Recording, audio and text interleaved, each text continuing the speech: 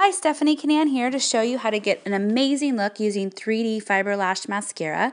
You start with two tubes. One is the fibers and one is the gel. The long tube is the gel.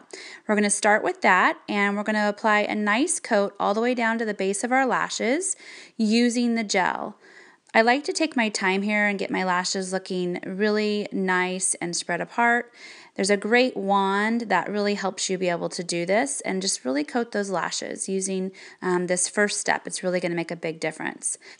Next up, I'm just going to add a little bit more gel to the tips of my lashes, and just really to the tips because we're going to add the fibers on, and I like my tips nice and wet before I go into using the fibers. The fibers are made out of cellulose, which is plant-based.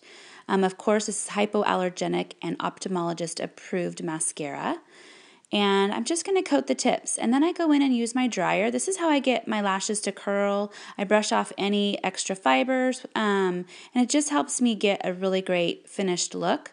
Then I'm going to go lastly in and I'm going to coat this last coat of gel, which is where we say it seals in the deal, seals in those fibers for an all-day waterproof, sweat-proof look, and you're going to get beautiful lashes regardless of how late you dance into the night. I'm going to add a little bit of gel to my lower lashes. I don't use the fibers on my lower lashes. I know some people like to, and that's totally fine. If you have a fancy date or something you'd like to use it, you can, but I generally don't. I'm going to show you how to get a little bit longer lashes too here in a minute. So you can see the big difference between my lashes with it and without. I get a lot of extensions.